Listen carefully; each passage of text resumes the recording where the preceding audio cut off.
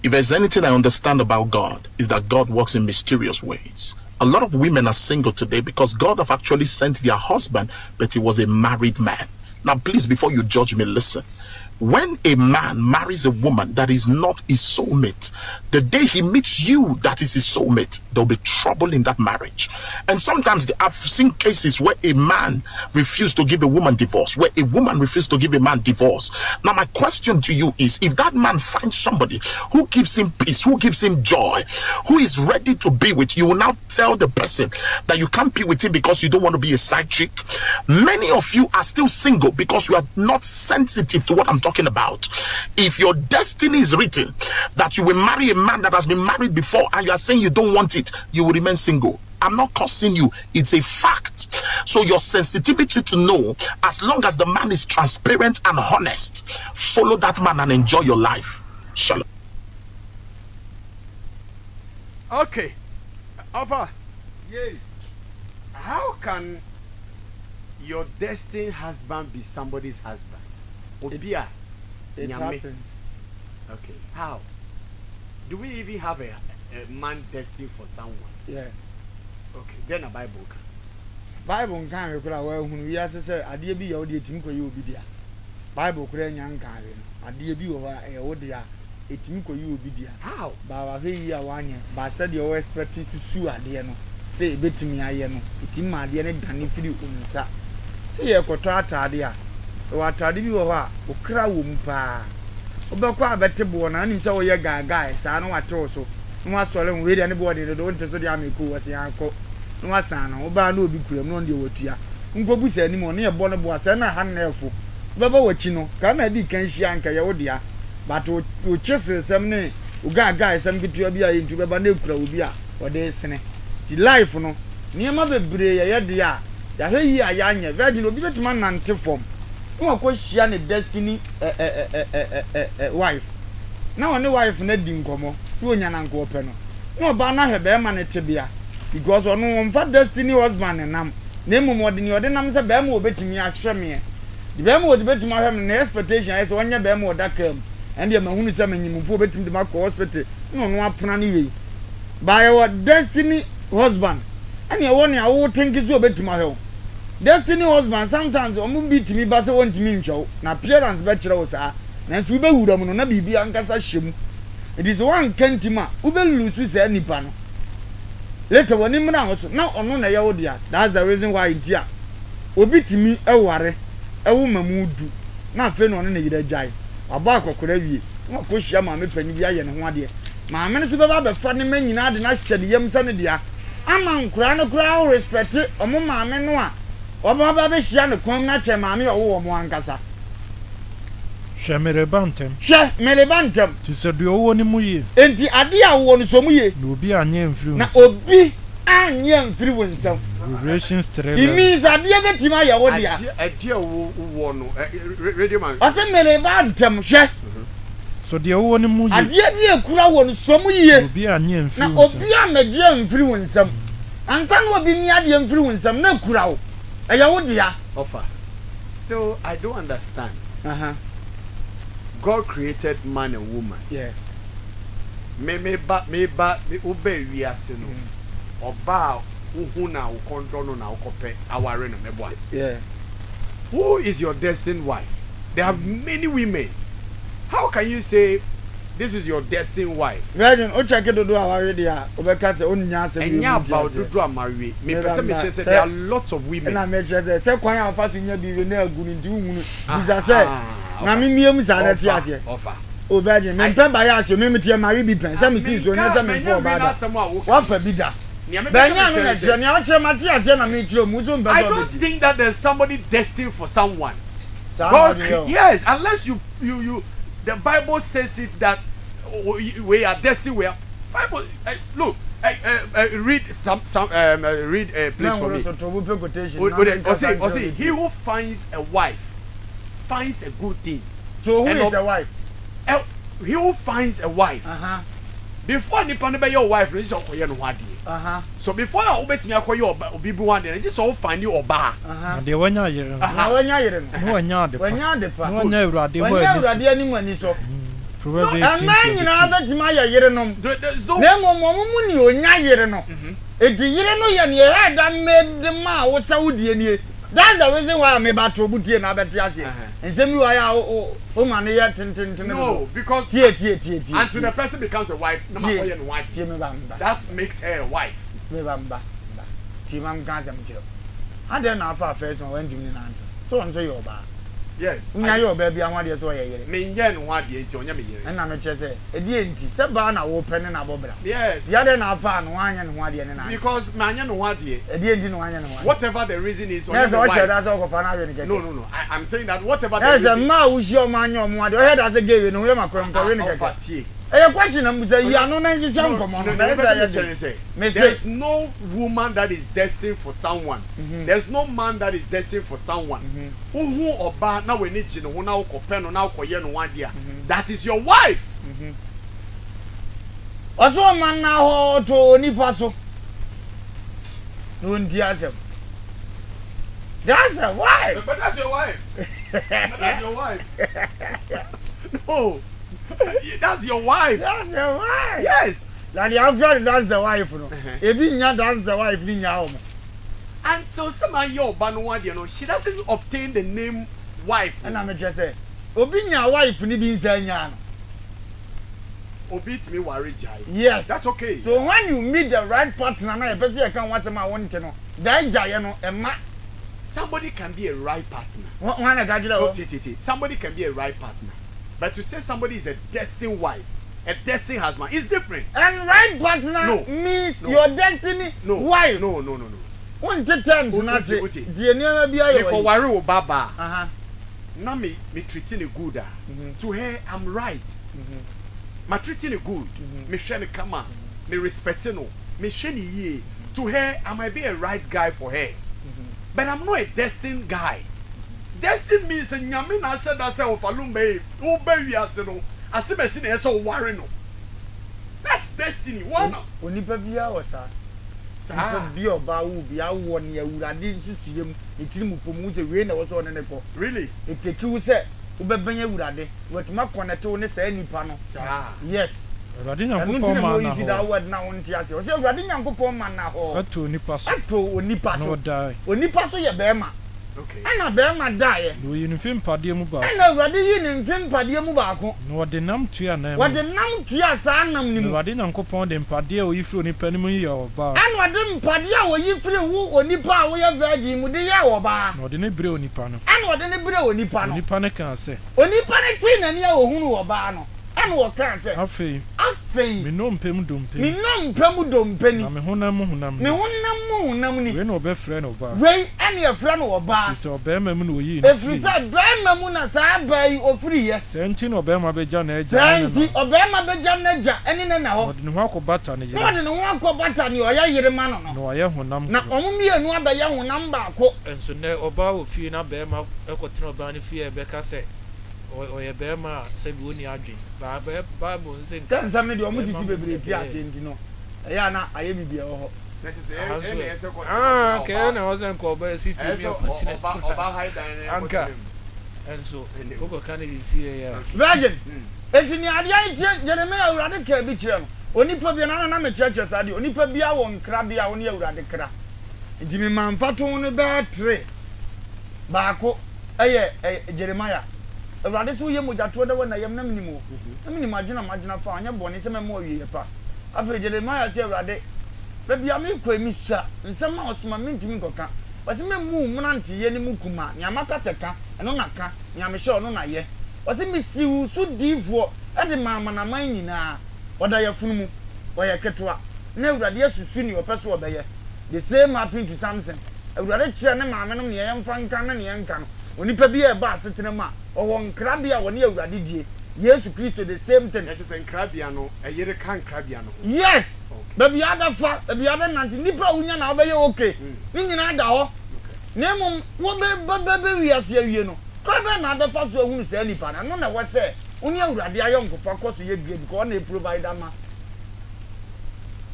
Yes, that's the reason why you are worried about it. Ko yi kire awurade no. Ona kan ware ye ho asem.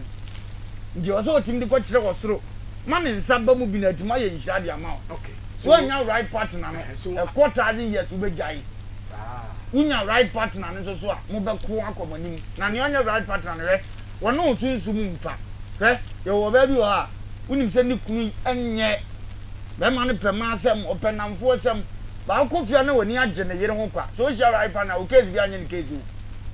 What nsɛm ase ohunu ko fa so ko a obibi hye ne tiri mu sɛ ɛdansa bo ɔno nso yɛ wuye ɔno nso nya medwuma no no case bi nya ne case complain bi nya ne complain da bi ɔbɔ mpa sɛ awurade sɛ sesan yɛbɛtumi aba wakwan mu onya adeɛ ketewa bi sɛ makɔtena me maame fie ɛkyerɛ ɔbɛpɛ me kyɛw ansa ne aba ɔmo nya wo dia no saa tete no nkwa no mde kom na Abraham aba akokora no adi na pii ade hyira Abraham ade nyina na awurade wo hyira Abraham ade nyina mu oyɛ yire ma Isaac ana wo hwehwɛ yire ma ne ba Isaac Abraham ka kyerɛ na ko ne fie panyina wo hwɛ de wo nyina so sɛ Abraham ka kyerɛ na ko ane ne fie panyina wo hwɛ ne wo nyina so sɛ fansa kama sinim na memo aka Awurade osoro Nyankopɔn ne asase ntam sɛ na mema wo nka Awurade osoro Nyankopɔn ne asase ntam sɛ unwale Kanaanfo a metimu yi mu ama bi ma me ba unko ware Kanaan metimu yi bi emma me ba ne mum komi kurom ne mabusuam kɔ ware yire brɛ me ba Isaac kurom ane mabusuam kɔ ware yire ba me ba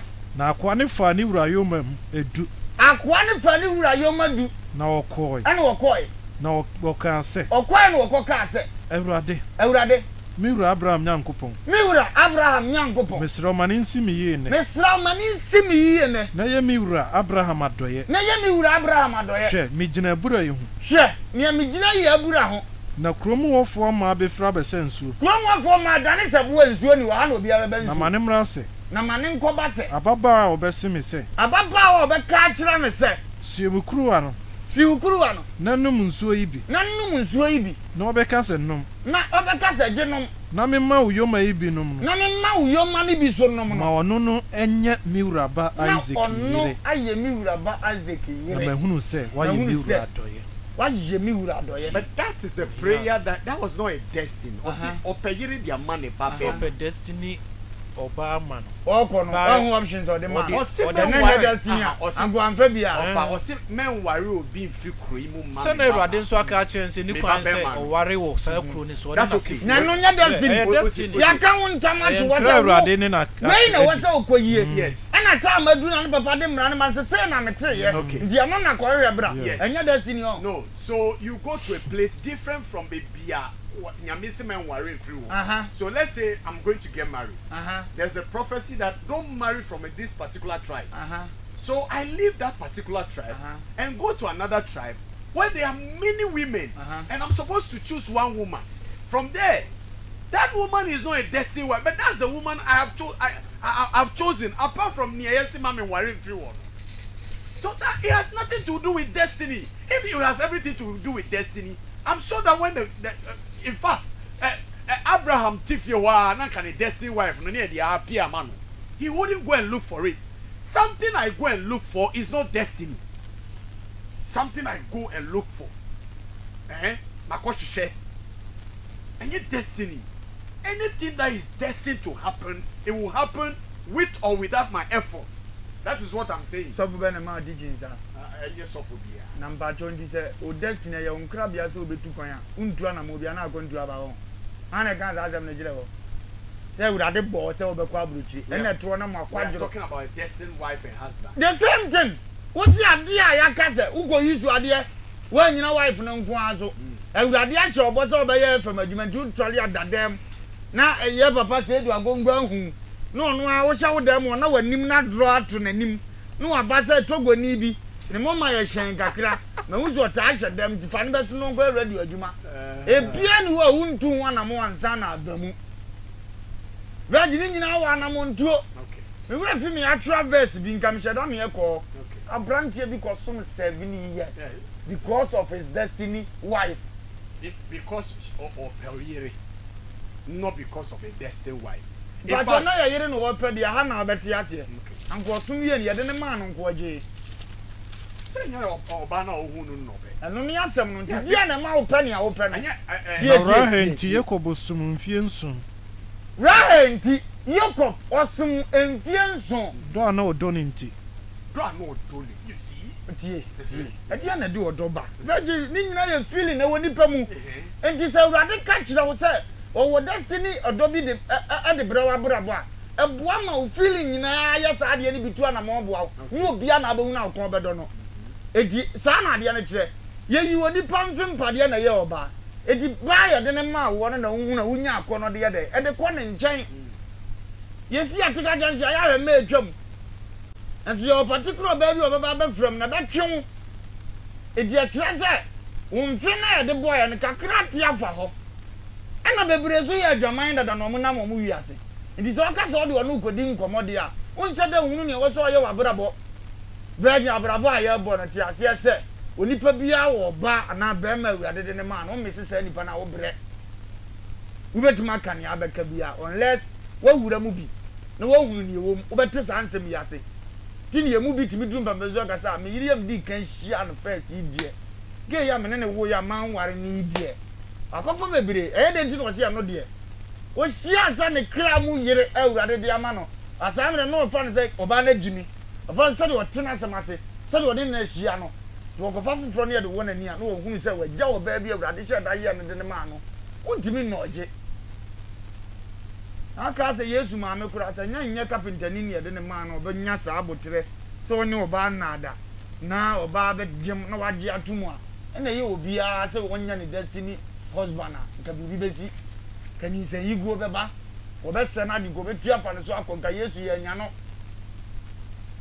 edia no de obi a wo ne de wuhia na danse bo a obe ware wuhia na no ntina ma ware a wo fa bebere gyan no etina me fa bebere gyan no tina producer fa bebere gyan wuhia ono nko a hunu ne ye betwon a be tiska so de kwa akoye ne wade eno ni kie wom senko obi a ni bi na wuhia obi a na wo do na ne yekoye ne wade de a ontimi nkan chem se osi so so fa ma 15 a ba ko kura ni ma na wo no no ene no wo dwamanfo ba nam so anya wo de nti no ne niam bi no niam nhia na amma na gu nti ntimi nura ware ye ba moment abe meeting ye hyeto wo so no na wo so wa no no niam sisi so ama mo akora ni ji ade be press obaye no wade no eye haya hunu oba bi atum za ware ni na ni so kora na wa fura ase ne ko ye nya ne ntama nke ko ye we ya anke ko ye we ya ani ewo bi o no aso pra ware no wa obo so kora na obo ofu ushia ne ye o mfina wa ni ji akora de organize ye nko ware no eye different. That's very true. The answer bro for no de ma ono ne bia akofa sanse we nyina bo nipa bia wo kra previous aba obe urade nim obe se so wa na urade nim be ma wo so wa na urade nim aye nkyere ho ene yetimi de yema ye kunu kodi baabi ya yidi kodi baabi later. So why are we not showing our destined wives and husbands near the namsa? Why? Do you nyansani a oba nipa na o share sa ade ne to ye fa na damfo ye ne nante. Okay. Ko be fa so pushi nipa na ma no ni nti ase. Okay. Eno na ye nhunu ye. Okay. Ti na ye de eti kopempem no. Ye ba ye di akono achi ge wo woto o wa nantu. Ge we na afono de mu oduru kama. We ne bu mu oduru. Ye de ye no ahwe bia oba na abedi watomase okwase ane ne keka ho. Okay. No hu so won sem fata. Gina Sokole or say Virgin just agree with Ofa. Why? So and you just agree and trust me, I agree and German. Okay.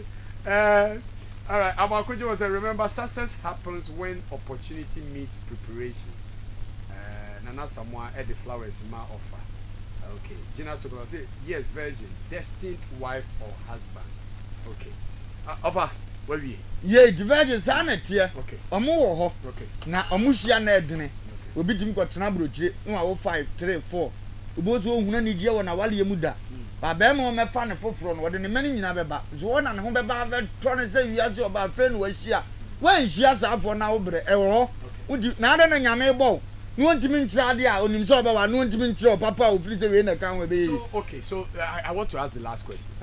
There are many women more than men in this world. Yeah. And also so who is this person's destined husband? Who is this person? Because there are many ways. Now no crap population census are Ghana for year. There are many women. A man does to change a man. It's a one destined wife na ebro so no. And a bit there too. Mama try the other tiase. Radio boni wiase TV wiase. Okay. The patros na ma 20. Na mema 20. E wo wiase a. Kampacho David nkwa mu obi anya bi. Se nipa bi beba wi ase o mu ye twamanfo. Solomon kwa akra de. Sankofo no so mo me ha wo ba dia ni gyenji. Ene ma ni bi mmoro so. Adachi obu o matan a watmanya bibia agina so. Solomon kwa de o mo bi. Go veji betuma bo brade kokose me ba wi ase ancha me yire. Na ama we nkwa mienu. To mama na boro so. Okay. Sabe ya Solomon nya ne mfiwi a na dufuru penti. Onse sa wo mo da so ye nto so no. Okay. Na wo mum su benya wo mfe. Oso dufuru penti wonnya saa. Na owi otmanya mfato ho de amase.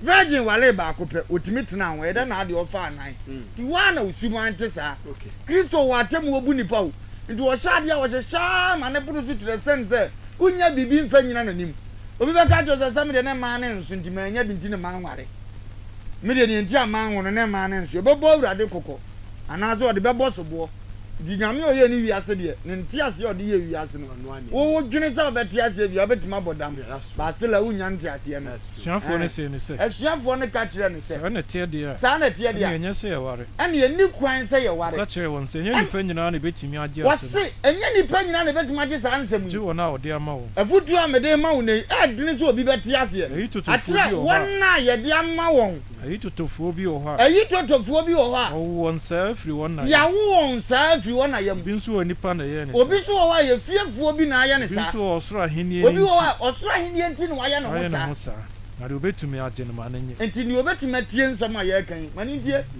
Matthew 19 verse 10 down etu omo yɛ de mo omo no wɔ ntiaseɛ nea yɛmfa ma no ka emu wɔ duru ma no ana nyame asɛm sɛ de osi yɛ wɔyɛ ne sɛ kyɛ wei sɛ nea apɛ sɛ ɔka fa ho bia betumi aka fa ho opɛ sɛ ɔka sɛ nyɛ no kora benya bibi di akyerɛ mu opɛ sɛ ɔka sɛ yɛ no kora benya bibi di akyerɛ mu opɛ sɛ ɔka sɛ yɛ aza ebi ni sɛ agrada bɛka sɛ nyame yɛ sika mɛn nea apɛ sɛ ɔka bia obetumi aka fa ho na yɛ no ɛbɛkyerɛ baabi obi agyina ɛne ne obi ayɛ but bompa yɛ sɛ obehyia right partner o life kra ni gye wɔ awareɛ mu ɛno na wopie pɛ na ɛyɛ wɔ sɛ wakyɛ ɛyɛ sɛ obi asi w'akyi kɔyɛ ne lie na wopɛ ntam akɔ fie afei wopie na ɔsɛ obɛdi w'akyi a wobu mfu da waka so metena ka nim ne yanko hu se ona ne kreke ba wa nya life partner na ona ka jo se mi wura ne mam ko ja mo we trevie ga de zia transe o tita ne ododo wa hu se wo mpo ko pefu fra edidi wa abonte ndi life partner de omo wo ho unyo ma o kra ne ji unyini che wa de a wo ye bi asisi so life partner betuma ba ko ma 2 years na uniska obi nte da omo no quality se nyame di je omo bi no no life partners no wadwuma betuma se ono betena 4 years 6 years obi nte so adwuma asai da na ono ne ba akoma unless wa akodi adanse se me yire wade a waye no onna so mu na kakra yi ono ko tie an bo be se afu ba ne onya right partner beton ama wiase nyina hunu se wadwuma asai nti onya ba bi obeti afa okay aha all right ofa why are there all right